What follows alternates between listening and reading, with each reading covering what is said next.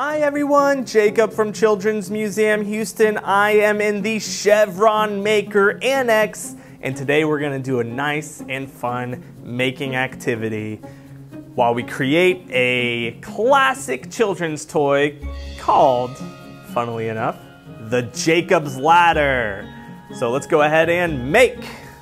Okay, for this project, what you're going to need is some cardboard. So I just have a nice scrap piece of cardboard here, some ribbon, tape, and scissors. And the first thing we're going to do is we're gonna cut the cardboard into little squares. And it doesn't really matter what size square you have, you just want them all to be the same size. I think I'm gonna go with 2 inches by 2 inches. So I can use my little measuring thing here to look at the 2 inches mark and just cut across. And once you have a single square, you can pretty much just use that square to measure the rest of the squares out. So 2 inches here. And now I can just measure the rest of my squares with that first square. And the amount of squares you need to have, you want at least 4, and you can kind of go up to 5 or 6 or even more if you want. But I'm gonna go with 4 for my Jacob's Ladder just to keep it somewhat simple. And it's not always easy cutting this cardboard with the small scissors, so if you have a bigger pair of scissors at home, you can ask for an adult's help and they can help you cut it a little bit easier than this. But it is doable with the smaller scissors. All right, I now have 4 squares that are about the same size, 2 inches by 2 inches by 2 inches. You can tell it does not have to be perfect. Does not have to be perfect. The more square and perfect it is, the better it's gonna look, but it'll work just fine with something like this. So if you wanna use a paper and pencil and trace out your squares and make sure they're perfectly sized, I encourage that, go for it. So what we're going to do now is we are going to take the pieces of ribbon, and you really want the ribbon basically to be 2 of these squares. So you can use the squares to measure them out. You want it to be twice the length of 1 square. So 2 of these squares, and then cut the ribbon. And you're going to need, I think, about 3 ribbons per square minus 3. So I have 4 squares, 3 ribbons per square would be 12, then minus 3 would be 9. So we need 9 pieces of ribbon that are all roughly the size of 2 of our squares here.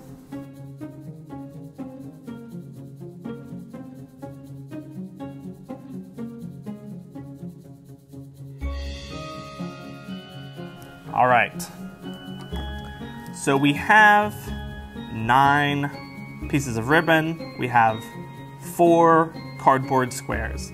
And what you're gonna do is you're gonna take 3 pieces of ribbon per square, and what you're gonna do is tape 2 on one side of the square, kind of like this. So you'll take the tape and tape one on this side, and then you'll make sure you also tape one on this side, just like that. And then you'll also tape one in the middle on the other side. So just like this. So 2 on the corners on one side, and then 1 in the middle on the other side. And you're gonna do that for all, well, actually not all 4. You're gonna do that for 3 of your cardboard squares here. Not all 4, there's gonna be 1 without any.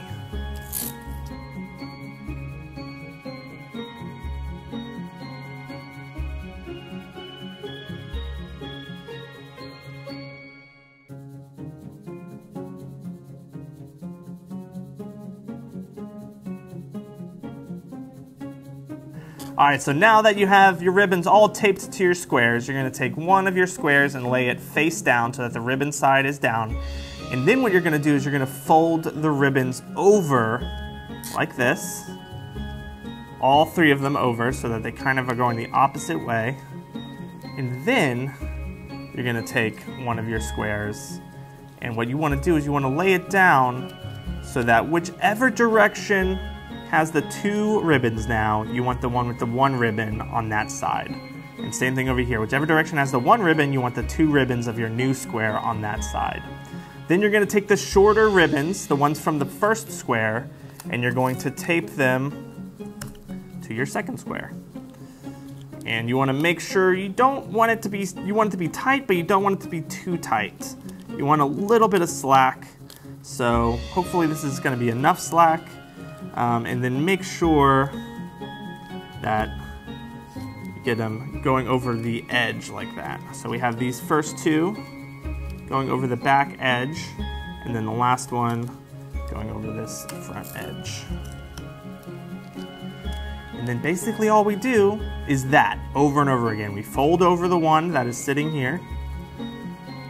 We place a new one down so that it looks like there's 3 ribbons on each side. One short ribbon on one side with 2 long ribbons on the edge, and then 2 short ribbons on this side with 1 long ribbon in the middle. Fold over the short ribbons and tape them to your square.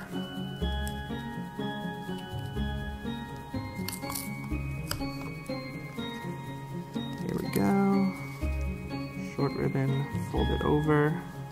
You don't want it to be too tight. You don't want to pull it so tight that it's not going to be able to move, but you want it to be tight enough that it's not so far distant in between. And then we only have to do it one more time.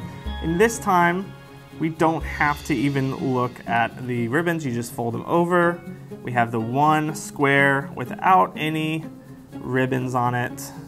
And we're gonna put that one down and tape the ribbons to it to finish our Jacob's ladder. Now, if you had more squares, you could keep going and going and going like this. I wouldn't suggest doing it too much because eventually it'll get kind of chaotic with so many ribbons and tape. But you can add more squares to this. It doesn't have to be just 4. It can be 5, 6, 7, 8, however many you need. And we're just gonna tape them there.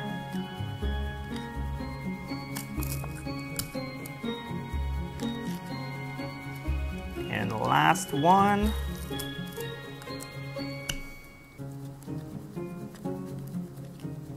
All right.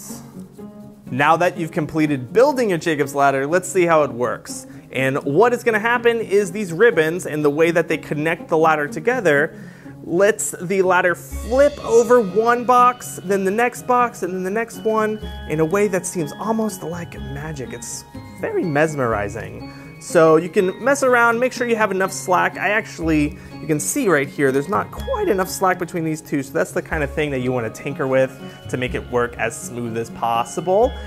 So I want to thank you all for joining me today. I am Jacob. This is the Jacob's Ladder, no relation, here in the Chevron Maker Annex in Children's Museum, Houston. I'll see you all next time.